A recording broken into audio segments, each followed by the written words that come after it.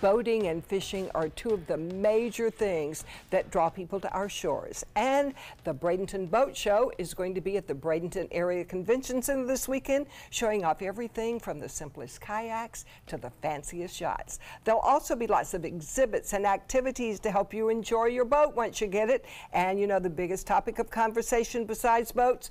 Fishing.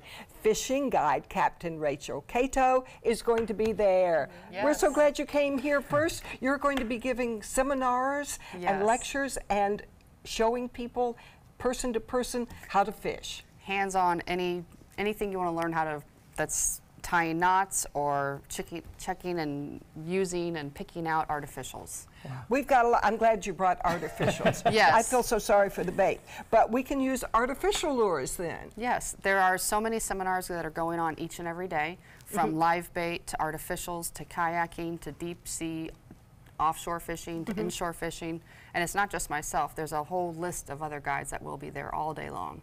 Well, show us the difference between these lures now. I'll choose the biggest one. I like this guy. Yes, he's the prettiest and the biggest. So what would I fish for with him? So this is a really great artificial to use. Let's say if you want to go out and fish before you go into work. Put your waders on right over your pretty outfit, and this will be used just as the sun's getting ready to come up. And it's a great low light. It's a top water bait, so it'll jig along the surface, and basically you're just trying to move that bait along.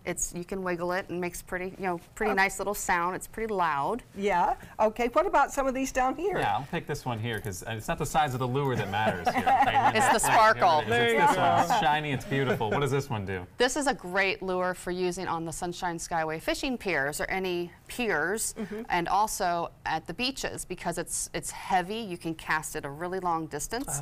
It's very shimmery, shiny, and also the jigs, the treble hooks are really great for catching Spanish mackerel or any of the fun, like the ladyfish, bluefish, anything that has lots of teeth, and that just strike it, just to strike the actual jig and not actually the hooks. So when you are picking your lure, you have to consider location, type of fish that are there, and time of day? Time of day, the wind, depth of where you're fishing, if you're fishing a sand bottom, a grass flats, if you're fishing along a fishing pier with deep water, fast moving current, and what kind of species you want to try to catch.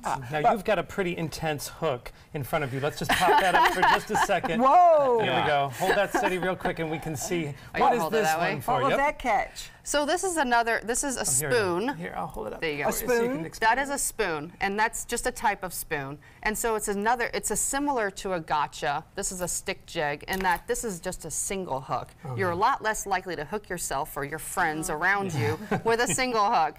It casts really far, and it gives a lot of flash. You're also able to use that in shallower water by reeling it faster.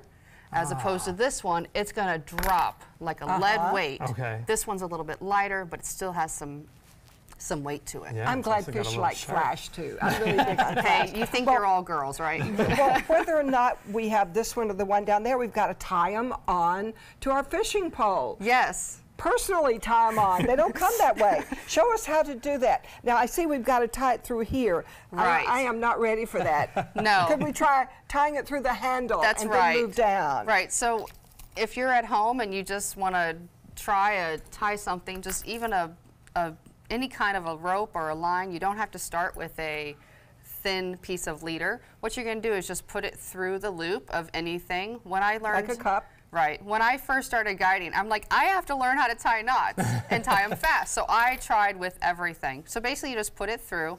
You have the short piece right here in your left hand. You're going to, What's that? I've Okay. already messed up the first one. Okay, but you're going to transfer it to your right and lay everything on your left, just like this. Everything on your left, okay. And you're kind of looking at it from the side. Okay. The way it's Got it? correct. So once you get it like this is called a tag end. You're going to take your tag and you're just going to lay it over. Lay it over. Did I lay it over right? Uh, How can I mess up on that? well, I'm with you, Linda. so Okay, bring your lay it hand over. like this. Uh-huh. So maybe Lay it that's over. So bring your hand up in here, your left hand up in here. Okay. This is a badge we did not obviously Yeah. get. Well, from the Boys and that's Girl okay. Scouts. But this is, so during the fishing seminar, I am there, and I'm there for quite a while, so I can spend as much time as you need Oh, good. This may take days. learning how to that's actually tie a nice knots. point. So So once even you're if- there, Captain Rachel, even if people are not necessarily in the market for a boat or know that Come they are, through. this is a great opportunity to learn more about Oh, fishing yes. and boating. there are no stupid questions. Tell us a couple other things that people can Everything's expect gonna when they come go out to through. the show. There's a booth. There's many booths there, but the one big booth that shows all the fishing rods, the tackle.